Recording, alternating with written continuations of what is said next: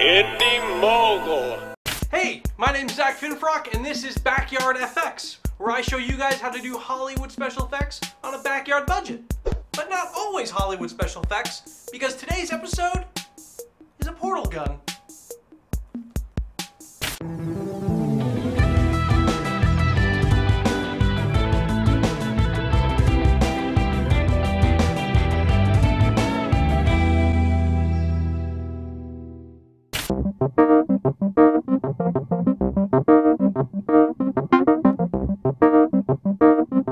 Okay, so you guys have been requesting the portal gun since Portal 2 came out.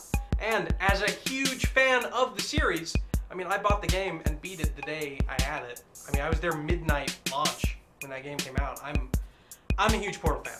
So, when Eric gave me the go-ahead to be able to build the portal gun, yeah, it was a no-brainer. I was all for it.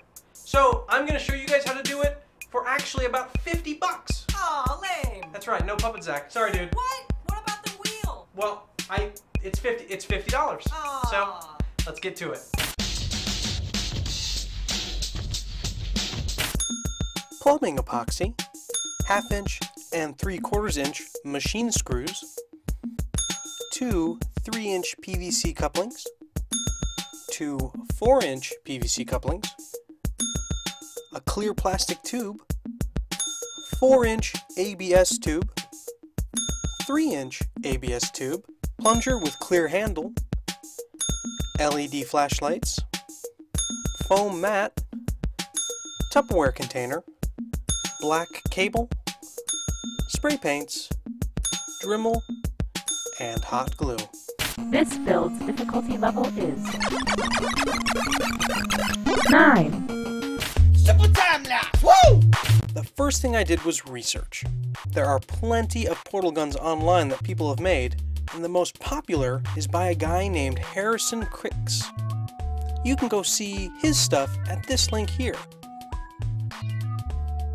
Using his pictures as reference, I also found a life-size blueprint which I printed out. That too can be found at this link.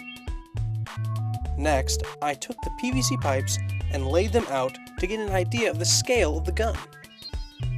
The first thing I did was glue the 2 4-inch couplings together, and then added duct tape to reinforce that. Then I cut the 4-inch ABS pipe to about 10 inches in length. Once that was cut and sanded smooth, I eyeballed the blueprints and drew on the pipe where I was going to cut. After the cutting and sanding, it looked something like this.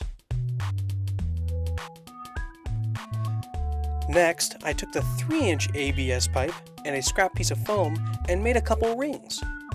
Then I placed that into the 4-inch pipe. After gauging where that was going to sit, I cut the 3-inch pipe to about 13 inches. I also drew on that and then cut a hole. Once those were both done and put together, it looked like this. Next, I took the 3-inch couplings and put one on the 3-inch pipe and cut the other one and then placed those on the 3-inch pipe as well. After that, I took the plumbing epoxy and lined the inside of the barrel where I cut.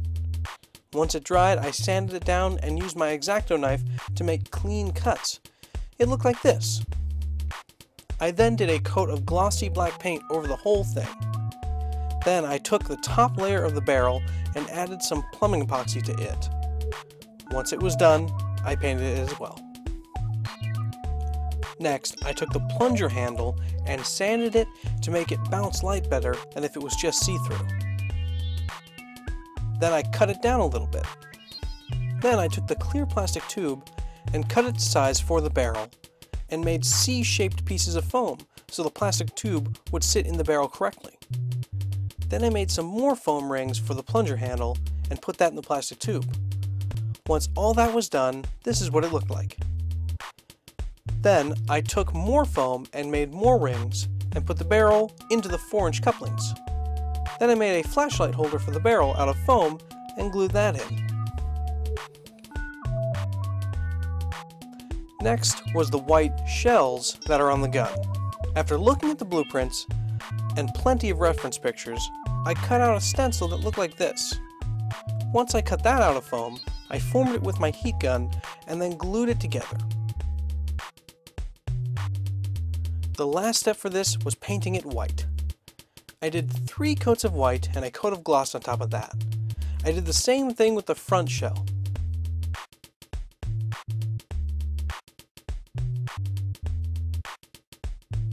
Once those dried, I glued them onto the gun. I also glued on some foam parts that are needed for the final steps. Also, I took the end of the plunger handle, cut it short, and stuck that piece in the hole in the top. One of the last things I did was use the Tupperware and cut out the pieces for the claws. I also used the machine screws to put them together. Then made the ends out of foam. While those were drying from a coat of black glossy paint, I cut and added the black cables to the gun. Once the claws were dry, I screwed them on, and the portal gun was done. And there you have it! A portal gun. Just using a few things like foam, PVC pipe, and plastic, and there you go. Now, to make it different colors, you've got the flashlights, which are in the back. You get the blue one, which is actually just a plain blue LED flashlight that shines a blue. For the orange color, we just put an orange gel on the same flashlight, so then it glows orange. It's a little duller, but it still works. So that's about it for this really straight to the point episode of Backyard Effects. That's the newest episode of Backyard Effects. And then that one right there is a surprise because we can't really link this with anything that we've done in the past. So we got 2 videos. Leave a comment below and I'll see you guys next week.